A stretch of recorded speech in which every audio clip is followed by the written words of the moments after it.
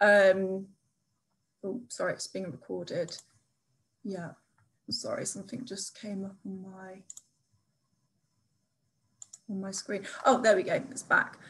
So yeah, as you can see, it ranges from a financial approach purely, where there's no consideration for any ESG factors, but the investor or the portfolio is purely focused on profit return, growth, income, whatever their mandate might be, and they don't really care how it's achieved.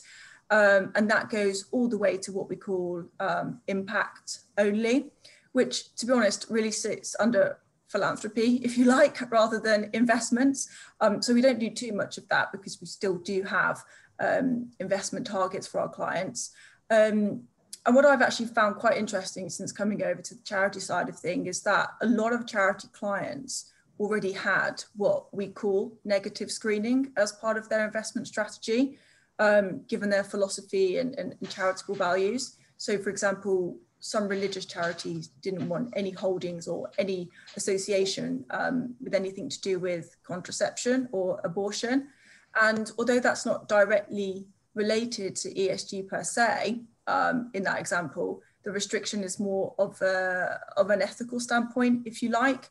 But even now, and that's transcending across to the private client world as well. So as you can see, the more progress up the spectrum, the more consideration for ESG is given.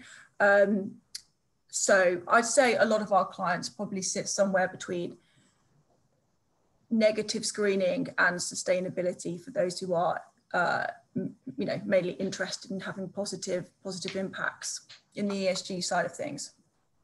So Ian, if I can just.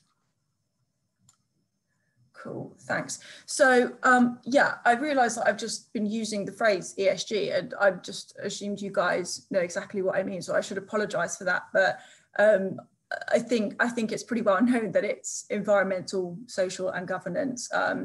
So yeah, when we have a look at those different areas, we consider each factor, which may include, but of course is not limited to, first of all, the environment, which is things like greenhouse gas, deforestation, waste, and how that sort of thing is dealt with. We've then got the social side of things. So quite a few clients are quite interested in diversity on boards, modern slavery, child labour, all things that have gone on in Boohoo in the last 12 months have been really, really current. And then you've got the governance side of things, which is more to do with the actual management of the company, remuneration, those sort of things. And they have quite a lot of interest. We find quite a lot of young investors have quite a lot of interest in what's going on behind closed doors, having grown up sort of around the 08-09 sort of catastrophe that happened then. So yeah, I mean, a lot of clients will consider one more than the other, but that's the holistic approach that we take. Just next slide, Ian, if you don't mind. Yeah, great, thank you. So one of the programs that we use at Brewin, which Ian's going to go into quite a bit more detail on, is called Sustainalytics. And essentially what that is that it's a third-party provider of ESG data, and it provides data on material risks and opportunities which are fed into traditional financial analysis and models for our buy list stocks, which I just spoke about previously. So for example, our SRI buy list. So the investment management team also use Sustainalytics and the research team analysis to consider the most appropriate companies for investment in the portfolio construction process. So Sustainalytics really, for any client that's looking to try and integrate ESG, is a great starting point. But I'm not going to steal Ian's thunder, as I realise he's got a couple of slides where he's going to cover that off. So Ian, if I can just pass over to you. Thank you. Yeah.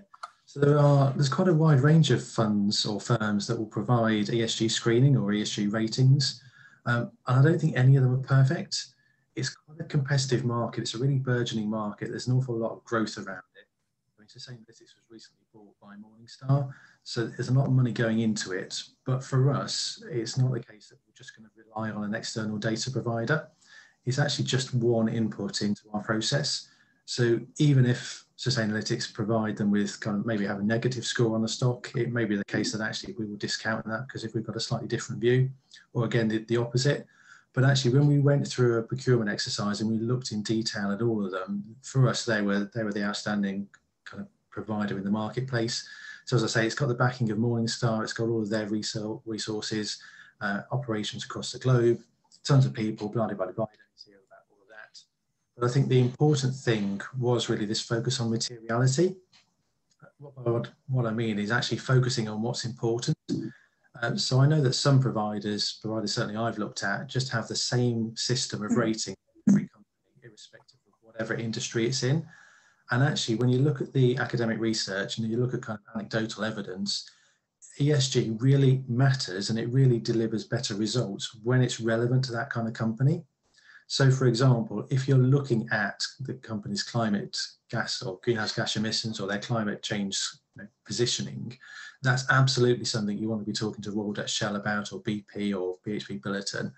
But if that determines whether or not you invest in Brewin Dolphin, for example, you're looking at the wrong thing, because that's not going to impact about how successful or give you any kind of insight into our business.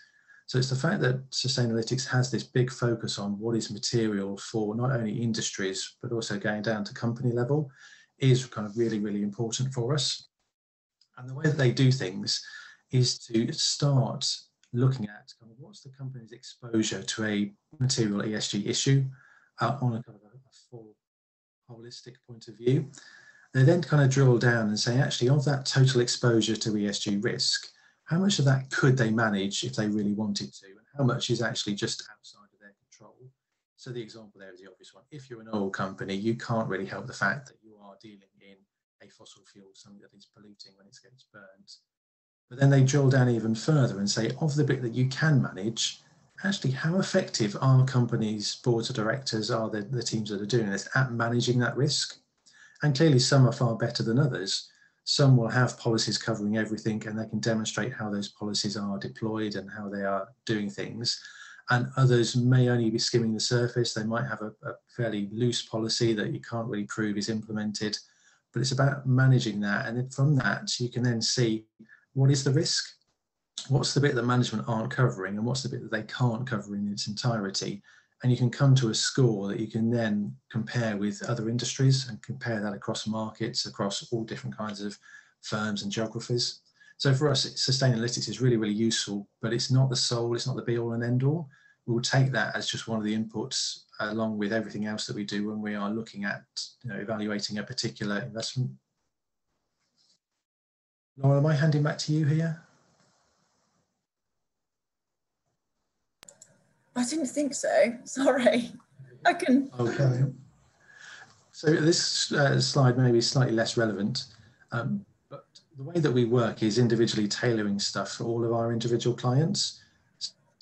So the ESG part of our investment selection is pretty much for everyone. We can do it to a lesser or to a higher degree for those who are interested, but the way that we really tailor things is to be able to employ individual clients' own ethical criteria.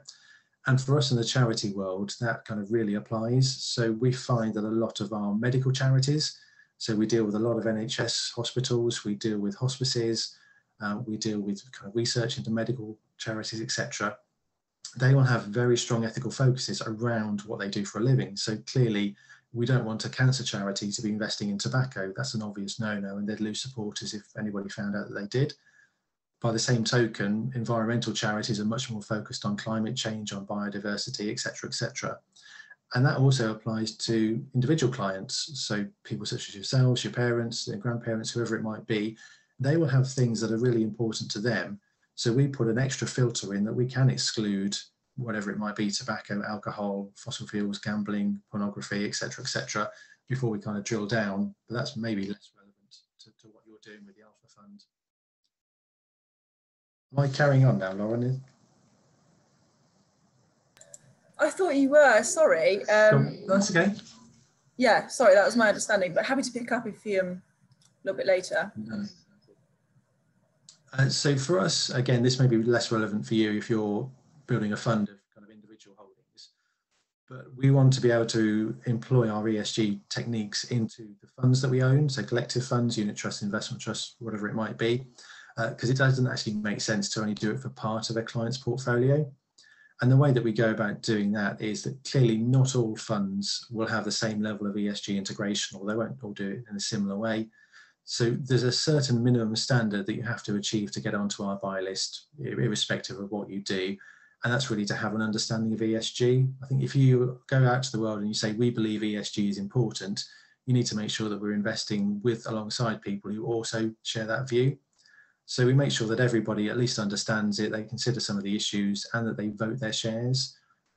But we also have a much higher standard of proofs. So our enhanced list, the SRI buy list, this is looking for the leaders in this area. So people who've really got an ESG culture embedded. This is their kind of leaders in the field, fully integrated. They do things on a really enhanced level, very strong transparency in reporting. And we also apply to them an exclusionary policy. So we make sure that these funds will promise not to invest in tobacco, alcohol, armaments, thermal coal, tar sands, etc., just so that we can ensure that if we do buy these for our ethical clients, that they are consistent with what they're trying to achieve. Another of the kind of key areas for us, and again, this may be less relevant for you guys, but it might be interesting to kind of know about, is the stewardship and engagement side. And this really comes back to when we're investing, we are medium to long-term investors. We're not in and out of a stock within a quarter or half year. We're buying for a reasonable period of time. And when we're holding stocks, we are custodians of our clients' money. We have a responsibility to make sure that actually we are looking after their money as best we can. We also recognise that we've got power.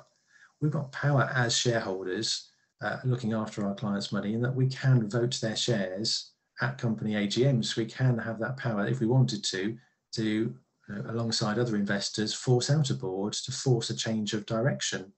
So we are very conscious of that power, and we want to make sure we use it for good. So we do make sure that we vote on all of our holdings, and we publish our voting records so you can see, and our clients can challenge us if they don't particularly agree with how we voted. And we go above and beyond that. So we know that actually with our power as a shareholder, we can get in front of company management. We can arrange a meeting with the CEO or wherever it might be and discuss with them, why are they not disclosing on a certain issue, or are they doing something which we don't think is in the best long-term interest of the shareholders, and can we ask them to reconsider what they're doing? And clearly if they do it, fantastic, brilliant, that's great for everybody. If they don't, we've then got other options. We can vote against the director's re-election if we really wanted to, etc., etc. And we can, through a lot of this, force some change. And I think one of the good examples, particularly recently, is Compass Group. So Compass is a holding that we've got throughout Brewin Dolphin. It's one of our reasonably large holdings. It's certainly not one of the largest, but one of their subsidiaries was providing school meals. And it was one of the company that was held up on Twitter for the really poor standard of food that they were delivering, only going back a few weeks now. I think as soon as that story hit the news wires, our people were onto the company. We got straight through to the chief executive and we told them, this is unacceptable. This is not what we as shareholders expect. And all credit to the firm, to be absolutely honest. They'd dropped the ball. It was a mistake that they'd made. But the chief executive took 3 or 4 days out of his diary to really focus on this. And they turned it around. And I think for us, we can't honestly hold our hands up and go, well, hey, look, we sorted it. We didn't. I think that as shareholders, if we're all doing the same thing and forcing companies and telling them this is what we need and what we expect and what we want, they are more likely to make those kind of changes. And you could argue that Compass is a weak company for having made that mistake. But I would always take the other side of the argument that actually you don't really know the true strength of the firm until they've been through a crisis, through a mistake. So that's quite a good example of how we can use our engagement to actually deliver good things. But we're also very conscious that although we look after almost 50 billion, it's a hunk of change, and I wouldn't mind having that in my bank account. But in the grand scheme of things, it's not massive. So we do join together, we collaborate with a lot of other investors to try and get our way. And some of the ways that we do that is through some of the things you see on the screen. So Climate Action 100 Plus, you might have heard of. This is an international group. I think together, if you add up all the assets that all of the supporters of this group have, you get to something like 250 trillion. It's big money. And everybody who signs up takes a commitment to try and push the big greenhouse gas emitters to make change and to make the necessary action. We signed up and we've picked up with Berkshire Hathaway, which is Warren Buffett's company, if you've heard of that. So we're pushing them to disclose more. I mean, as an insurance firm, they don't have a huge exposure, but they own an awful lot of subsidiaries. They own a lot of US railroads, for example. So we are pushing them to make changes in that respect. But it's only through the power of collaborating that we can make a difference. Because if we knocked on the door on our own, holding less than 1% of Berkshire Hathaway, they're not going to listen, they're not going to do anything. But if we knock on the door and say we're backed by £250 trillion worth of investment, they might. So Climate Action 100 is a good example. The Investor Forum is a very much UK-focused example. And the Investor Forum is much broader in terms of its remit rather than just climate change. And then the one in the middle, BMO, is Bank of Montreal, or certainly their UK arm, and we're employing them to do a lot of our engagement on our behalf, because we recognise this is a very specialist sector. It's something very specialist to do, knowing how to get in front of company management and also knowing how to get them to take action. So BMO have got a team of almost 50 people who are really experienced in doing this. So we can employ them and gang up with them to try and force some action. So I might just skip over that one because that talks a lot about what we do. So hopefully we can prove that we are quite active. A lot of the questions that we get, just moving on to this slide, is very much about, won't this mean worse investment performance? And that's quite understandable, because that has been the case, or certainly it's been the argument that some investment managers have put forward going back many years, that if you do invest ethically, you give up part of your returns. But I don't think that's the case anymore. And this slide hopefully proves it. So there's 3 lines on the chart here that you can see. So the dark blue line, the highest line, is effectively responsible investing. This is taking the MSCI World Index, but tweaking it for their SRI version. So the SRI version excludes some of the worst fossil fuels. It excludes high interest rate lending, gambling, etc., etc.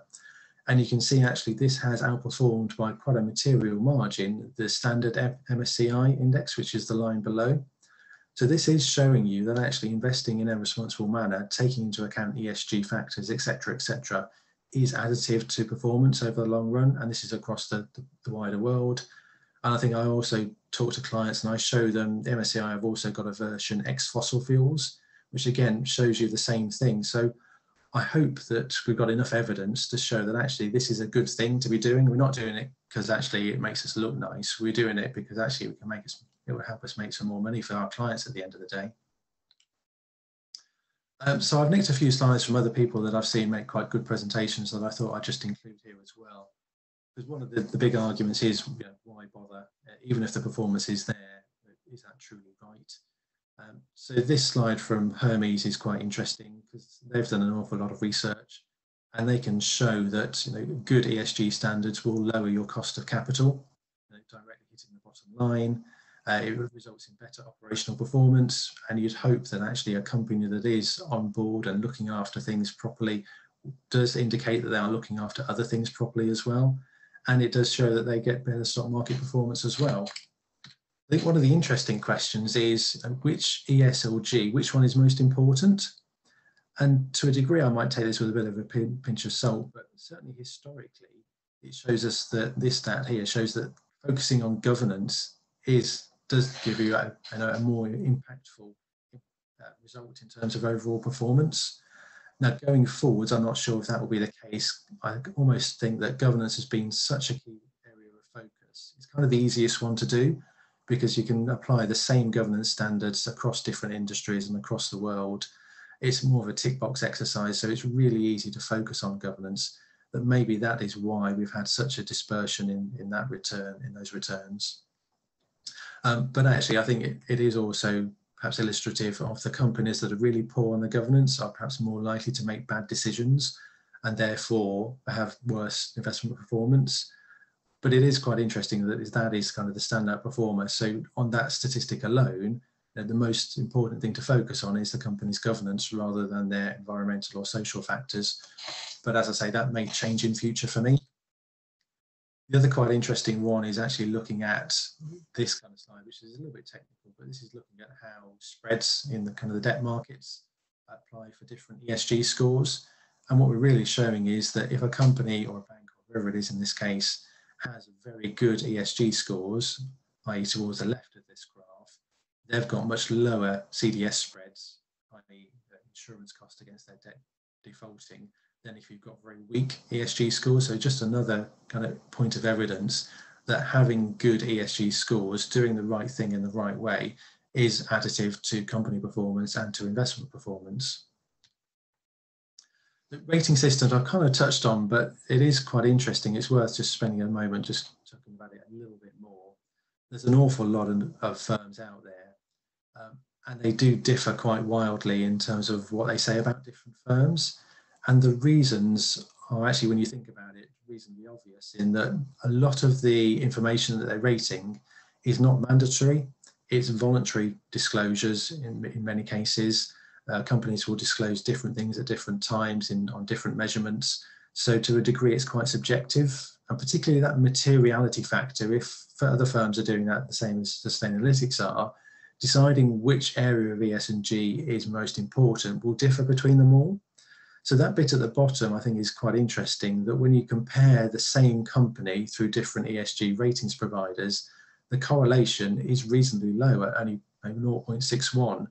And you compare that against what the correlation is for credit ratings, where, of course, they're basing their ratings on published information, annual report and accounts, statutory information. Correlations for those credit ratings are 0.99, i.e. they're much more aligned. So that, to a degree, is a bit of a risk. It also makes it quite difficult. So in that slide just touches on some of the reasons as to why they differ. But to give you an example, I think this one is quite a nice example. So Tesla is a firm that everybody knows. You would have think that it's an electric car company, therefore it's great on its E-scores, on its environmental impact. But actually, some ratings providers really differ in terms of what they do for Tesla. So it actually comes at a top score with the MSCI ESG scoring, purely because on those environmental factors. But when you look below the surface, their governance is awful. Elon Musk pretty much runs it with his own free will. He tweets about stuff without telling the markets. They don't have the proper controls, etc., etc. So the FTSE, in terms of their rankings, put it as one of the lowest. Clearly, it depends on, is your focus on the environmental side or the governance side? In this case, really determines a massive difference as to how you score your ESG ratings. Sustainalytics have got that somewhere in the middle by way of interest. But it does mean that you do need to be really careful about which ESG rating provider you're looking at, because they can differ quite a lot. And then this is almost my final slide, and I just thought I'd kind of finish on this. And for me, this is kind of the bigger picture stuff. So this really feeds back to an example of Vodafone. So many years ago, Vodafone set up a subsidiary, you may have heard of it, it's called M-Pesa, and effectively it's mobile money. And really the impact that this has had, particularly in the third world, has been transformational. So I've put a picture of a goat herder on there. I don't know if he's got M-Pesa, I simply just Googled goat herder, but essentially, if you put yourself in the picture of a goat herder in Africa going back before mobile money, you dealt exclusively in cash. The bank was probably a day's walk away. You had the risk of being robbed. You couldn't really take your goats to where it was best for them to feed because you always had to stay within a day's walk of the bank. You were really limited in what you could do. With M-Pesa, however, your mobile phone becomes your bank. You don't need a bank account. People can pay you straight to your phone. You can go wherever you want. There's less risk of being robbed. This has been really transformational in terms of worldwide development. I mean, it's been a great investment for Vodafone as well, don't get me wrong, but it's estimated that they've taken about 200 million people out of poverty through the benefits of M-Pesa. It's been great for gender parity as well, because it allows the females to manage money, etc., etc. But actually, ESG didn't capture that. It doesn't capture that at all. ESG is much more focused on the picture on the right. So Vodafone had some pressure going back a few years about paying fair taxes. And that would have, at the time, I don't think ESG ratings were particularly big things back then, but would have led them to have quite a poor ESG score until such time as they actually declared their fair tax policy. Having a fair tax policy doesn't mean that they pay any more tax than they did before, but having disclosed a policy on it and being fair in terms of how you pay your tax would have boosted them up the ESG ratings. But I just kind of stop and I ask you, which has had the biggest impact, both for investors, for shareholders, but also for the world? And my take is that the obvious one is M-Pesa is the biggest impact, but that's not captured in ESG. That's not captured in any of the rating agencies. That's much more of an impact type investment.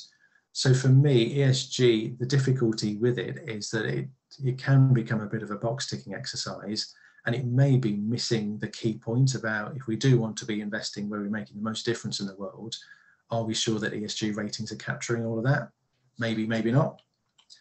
And then I just put in another slide in there just to kind of really highlight, this is not the reason that we came on this evening, but we are currently recruiting for a graduate position to join our team, probably in the summer of this year. More details are on the website, but I won't dwell on that too much because this is not a recruitment call, but very happy to answer any questions on that if that is of particular interest. But that, if I haven't bored you all too much, is pretty much everything that we wanted to cover. So I will pause there and ask if there's any questions. Well, I just want to say a huge thank you for the talk. If anyone has got any questions, definitely you can either post them in the chat or turn off your microphone and say it. I'll give it 10 seconds if anyone has, and if not, okay, here we go. What are the most significant challenges facing the wealth/investment management industry? So that's a really interesting one. For me, I'll let Lauren speak as well afterwards, but I think the investment industry or the wealth industry, there's challenges in regards to fintech and robo-advisors coming in. Certainly there's a potential that can make my role redundant. I would argue that actually we live in a complex world. There's so much different things going on that I would argue at least, that you need a personal advisor to guide you. But I fully understand somebody who's got relatively simplistic needs, just want to invest some cash, just downloading an app and doing it on that. So there is the potential that we can be disintermediated by some of these new fintechs that are coming through. And I think the other big one for me, and I might be stealing Lauren's thunder, is that the investment industry has relatively poor diversity. So I've been to conferences before where it's literally back-to-back white males. You have hardly any females, you have hardly any other kind of ethnicities, and that is an issue. It's a massive issue in terms of, are we getting the best talent into the industry? It's something that I'm really focused on and want to open up the doors to everyone and get the best people we can in. It also means, actually, are we appealing to all of our target audience? If you can't find an advisor who looks like you, are you more willing or less willing to invest with them? So I think the industry needs to change massively from that perspective. I don't know, Lauren, if you've got anything else to add? Yeah, I mean, I'd probably build on the whole fintech thing.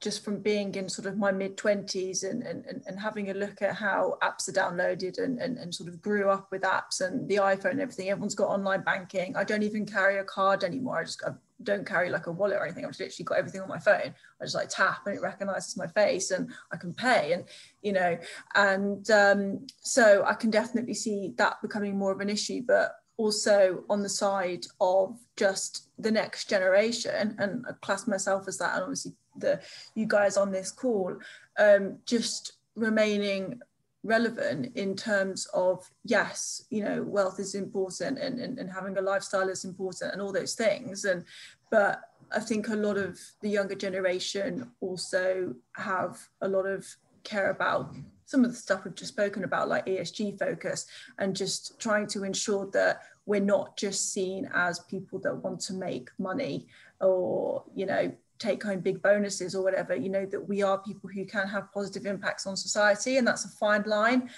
because our job is to make sure our clients' portfolio grows, or it does whatever they want to do, which 9 times out of 10 is to grow, obviously, and to invest, but to try and fit that with having positive impacts on society and not being seen as some sort of banker capitalist like back in 08, 09. So I think that's a fine line that could be quite difficult to achieve. And of course, the whole diversity thing goes without saying. Brilliant. I think that's good. Okay, let's get another one in. So Sid says, suppose I just started in the wealth management industry. How would you be able to build your client network? So maybe Lauren, that's a question more for you, given that I'm really old compared to you guys. So it's tough. There's no doubt about it. I mean, as I say, when I joined Brewin, I started just as an administrator. I say just as an administrator, and it gave me such a good grounding, and it's actually very complex, some of the stuff that the administration side does. And from that, worked with a lot of the investment managers, and then moved on to the private client desk as an investment management assistant. And then, as I said, more recently, moved over to the charity side of things. So there's two ways I'd approach that. I think private clients, I can say this because there's no private client IMs on the call, so it's fine. I think it is a little bit easier to get clients in the private client world, just because there are, by definition, more people than there are charities. There's always that networking ability, and someone always knows someone, or your friend knows someone, or you get introduced in that way. But really, I think, just talking from a charity perspective, I've had conversations with Ian about this and about how I'm going to build up my client book. I think it just starts from just getting in front of existing clients as soon as possible. And that's what I started to do with Ian. Learning how to build that rapport. I mean, it's been quite interesting. Having since joined the charity team, I haven't actually seen a client face to face. So obviously that's been particularly difficult. Trying to introduce myself as a new member of the team, but also them only seeing this little square on their screen. So, I mean, I don't have a client yet, and I've been at the company 3 years, but I also don't have a client because I'm not yet qualified. And if, qualification can take up to 2 to 3 years. So there's also that to consider as well. So alongside doing your qualifications, I would also really encourage you to join sort of local groups. So there's one called Future Faces, which is sort of people my age up to about 30, 35. I think, Ian, actually, were you part of something similar like that back in the day? Not back in the day, back in the day. All those centuries ago. Yeah, there used to be something called Birmingham Future, which I think is actually just merged with Future Faces, but there are kind of lots of young professionals networks. Yeah, that's something that I've tried to get involved in as much as possible. But of course, the last year it's been really difficult. But I think a lot of it, you're not just going to be handed clients, and I don't think you would want to be handed clients. I think you want to build up that own relationship. Like that's something that I most enjoy about the job, in terms of building that rapport. So I don't know. I don't really have like A, B, and C answers. It's because I'm still finding out myself, to be perfectly honest. But Ian, having had more experience, just wonder how you built your client book up. So it is about doing or trying to find out what works, and it will be different for different people. So Lauren's mentioned networking. So there are tons of different networking events you could go to if you particularly wanted to. Pre-lockdown, you could have been out every single night of the week doing something, meeting people. And it's very much about the first time you meet someone, they're not going to go, oh yeah, I've got £500,000 in the bank, can you help me? It's about building that relationship, meeting someone at a networking event, then taking them back out for coffee, trying to just build a conversation and working out actually how you can help them.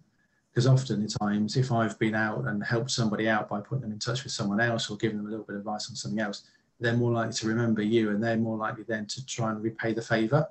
So networking is a great one. We also get a fair amount of our business through other professionals. So it's really important for us to stay in close contact with solicitors, with accountants, with a lot of other firms. Other advisors actually give us tons of business too. So that's really important. And I think one of the other good ways that you can do, particularly as kind of the outset, is just to get your name out and about by writing articles. I know people who host podcasts, who do all kinds of stuff, just to really show, actually, I do know what I'm talking about, and I can put that across in a really easy to understand way. But yeah, one particular route won't work for everybody. It depends on your firm, depends on your personality, it depends on what you're trying to achieve. Brilliant. I think that was a very comprehensive answer, definitely. Okay, Josh says something that I also want to reiterate. So a lot of companies kind of put out an illusion that they do all this amazing things. How do you separate the greenwashing from the companies who actually implement ESG?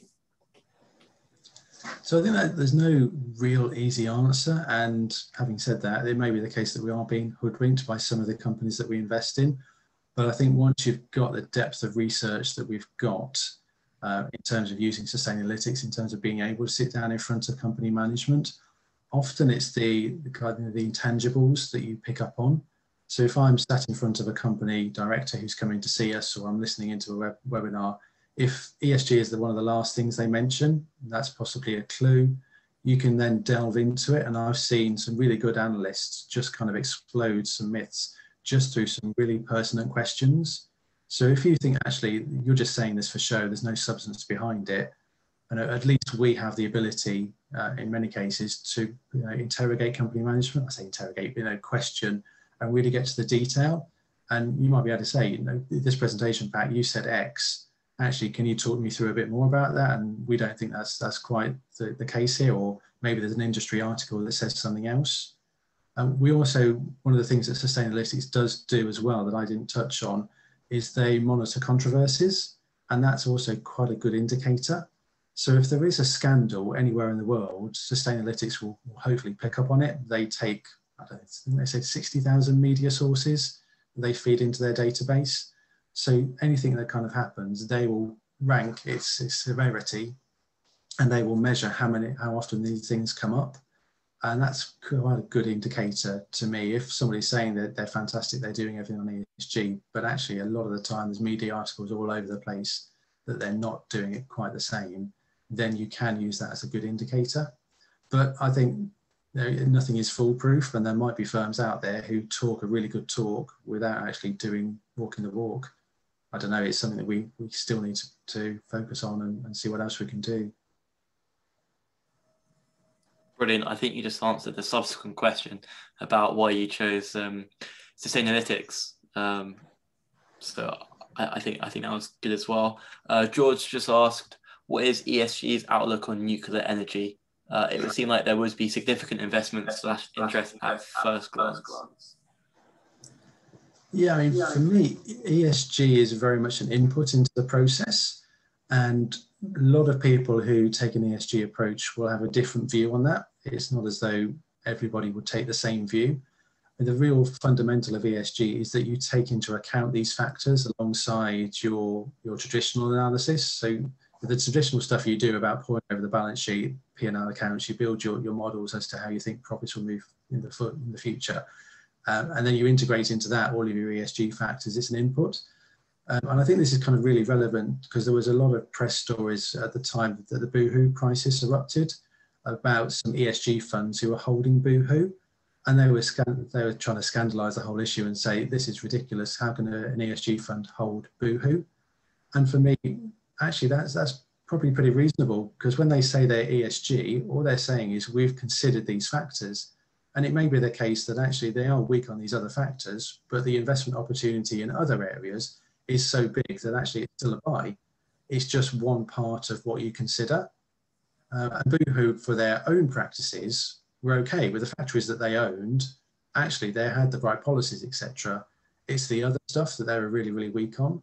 So I'm not sure there's one simple answer to whether nuclear is ESG or whether you say nuclear is good or green. I think it'll be interesting how the EU taxonomy comes out on that. So the EU are trying to work out what you can call green and what you can't. And that'll be quite interesting, because I think there's been some negotiations and it's getting a bit political as to whether nuclear is included in that or not. But yeah, it's another one I don't think I've got a straight answer to, unfortunately. I'm muted. Okay, I've actually got a question. So I do a fair amount of investing myself. One of the firms which I kind of like at the moment is called Altria, which is a massive, tobacco company, American tobacco company, mainly because the dividend yield is so high. Do you think, these, companies which are being kind of blacklisted by a lot of, charity firms that deal in tobacco or arms, do you think there's going to be a point in the future where firms kind of wake up and think, if you've got a huge pension fund, hang on a minute, I do want an 8% dividend yield compared to a negative yielding bond in the bond market? Do you think that there could be a shift towards that again? Because right from 2012, it has a downwards trend, but in the last kind of, I would say, 6 months, it's actually, if you look at the technicals, it's on an upwards trend. Do you think the technicals are just technicals and the fundamentals are going to be that psychological stop to stop it from going back up? I think there will always be investors who will have different ethics or different kind of focuses to others and be willing to kind of invest in things like that. There'll be a buyer at the end of the day at some point. So I don't think you could view a future where actually the public markets are closed to oil and gas, to tobacco, to alcohol, and they end up in a very small hands of a very narrow group of investors. I'm not sure we'll get there. I think one of the risks really to the growth of ESG is the fact that we might be seeing bubble conditions in a few stocks in a few areas.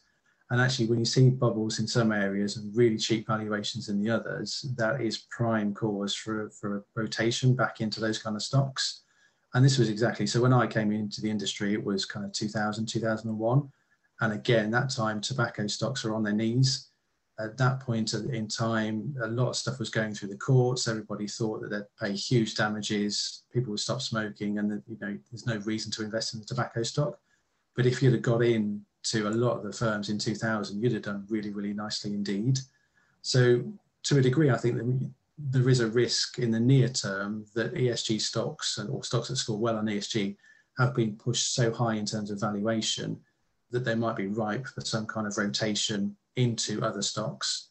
The other thing I look at, there is a fund over in the US, the Vice Fund, and it invests in everything that we'd be too scared to touch for our clients. So it invests in guns, tobacco, alcohol, gambling, etc. Actually, the performance isn't too bad over the long run, to some degree. And I think that, to a degree, that kind of undermines my argument that ESG is additive to performance.